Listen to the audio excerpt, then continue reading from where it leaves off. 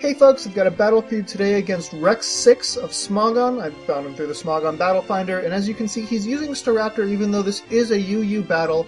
It doesn't really matter. He didn't know that it was BL, so I was like, it's okay, don't worry about it. Basically, Staraptor is banned because of its new ability, Reckless, and he's not using a Reckless Staraptor anyway, so it's really not too much of an issue.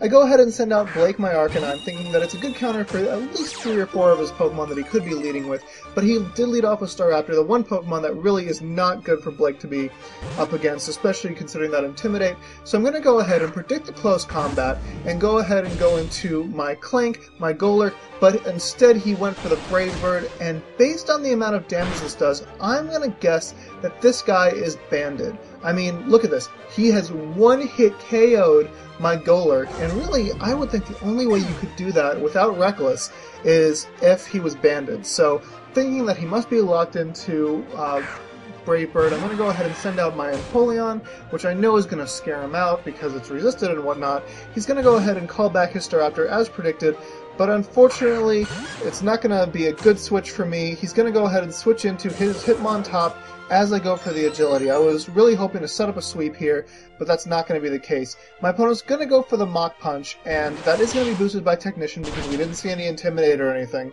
But he really could have gone for a move that didn't have priority, like Revenge or Close Combat, and it would have probably been a better move for him because all I've got to attack him with is Scald, and it's not going to be enough to even 2-hit KO. I'm going to have to draw back my Empoleon, and I'm going to go ahead and send out Patrick, my Uxie, thinking that I can wall pretty much anything from this guy. As you see, Mach Punch does nothing. So now he's going to go ahead and Sucker Punch, expecting me to Psychic, but I'm actually not interested in that right now. I'm just interested in setting up my Stealth Rocks, because, you know, Stealth Rocks are nice. And also, I was kind of hoping that he would use Sucker Punch. Going to go for the Psychic here, and here he didn't go for the Sucker Punch, so this is just excellent. He's going to go ahead and go for the Bulk Up this turn. And so now I'm thinking, can I survive a +1 Sucker Punch? And I'm going to say, yes, I can. So his Hitmontop does go ahead and hit me, and that is going to do a whole lot of damage, but I survived with 125 HP, so I'm good. So now I'm going to go ahead and use Psychic, take out his Hitmontop, and I don't have to worry about it anymore. So it's all good. Silverstein, yeah, Jew joke. Can't say I'm the biggest fan. He's going to go ahead and set out Empoleon, which is going to wall me to high heaven, so I'm going to have to call back my Patrick, and I'm going to go ahead and send out Cthulhu. Now, he could be packing the Ice Punch, but I don't think he is. Indeed, he goes for the Stealth Rocks, and so that's excellent. I've got a free switch, and yeah, 2 of my Pokemon are weak to Stealth Rocks, and I don't have a Spinner, but it's really not the end of the world. Ice Beam, he does pack it, and it's almost enough to one-shot me, but I knew that, I was almost positive that he couldn't. You have to have specs to one-shot my Cthulhu, and even then, that's not guaranteed. And so I'm going to go ahead and go for the Earthquake here. It doesn't do as much damage as I was hoping, and so now I'm going to have to go ahead and call back my Cthulhu, because just at that range of health, you know, it's obviously not going to be able to take another Ice Beam. I'm going to go ahead and send out Patrick, knowing that it can't take an Ice Punch at this range of health, but just wanting the free switch into someone else. He actually switches up and goes to Scald, predicting my switch maybe into Arcanine. That would have been a great move. He is in Torrent range, or so it appears, so I gotta be careful here. Patrick is down, and he's racking up the Life Orb damage. So now I'm going to go ahead and send out Hugabug, my Galvantula, and I'm obviously going to be able to outspeed. I do actually carry priority, but I didn't think he was going to go for the Aqua Jet. Energy Ball is going to be enough to take him out. That crit totally and completely did not matter, and down goes Empoleon, and I am racking up a lot of damage due to Life Orb myself.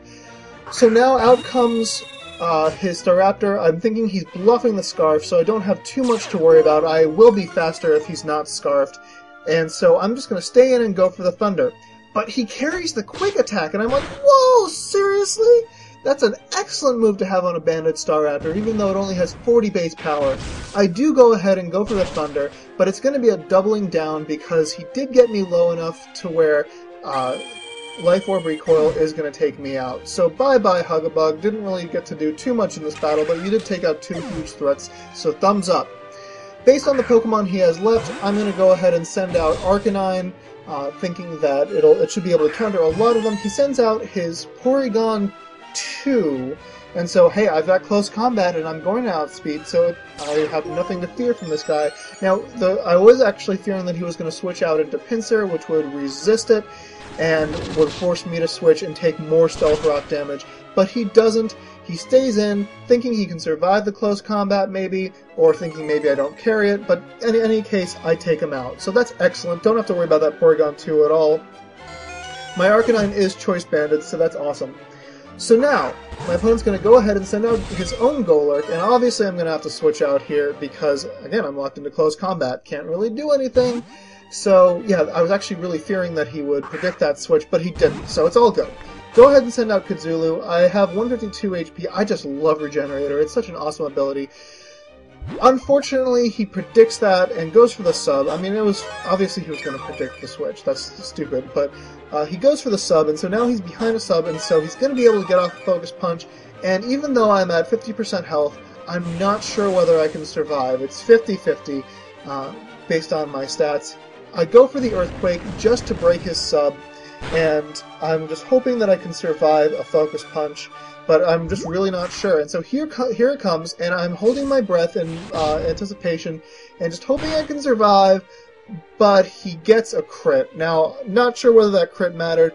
Expect something in the annotations that'll tell you one way or the other. But yeah, so he's back up to almost full HP. I'm going to go ahead and send out my Empoleon, thinking that I can probably take him out with a Scald, especially considering I've just gone into Torrent range, and so that Scald is going to be awesomely boosted. He's going to send out his Pinsir, which is going to take 25% damage from the Stealth Rocks, and yeah, I don't care about Mold Breaker, but my Scald is boosted by Torrent, so I'm actually hoping that it's going to be able to KO. And so, holding my breath, hoping that it's going to KO, and yes, it does. So down goes Shredder. He couldn't have done anything. He really should have left in his Golurk to die, and I'm not s上whether he would have outsped me, but in any case, I'm going to be able to go for the Scald and win the match. So that's great game, rexxsix. Empoleon did a great job this game. Arcanine did a great job this game. Yuxi did a great job this game. This team is really pretty solid, in my humble opinion. You can leave comments in the description if you don't agree. So long, folks. See you later.